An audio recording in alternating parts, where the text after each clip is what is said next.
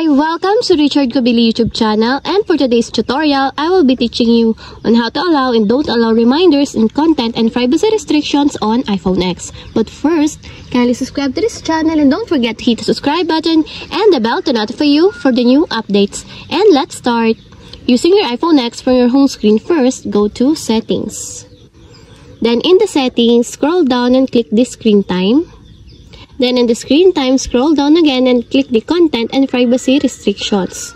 Then after that, in the Content and Privacy Restrictions, scroll down and go to Privacy section, then click the Reminders.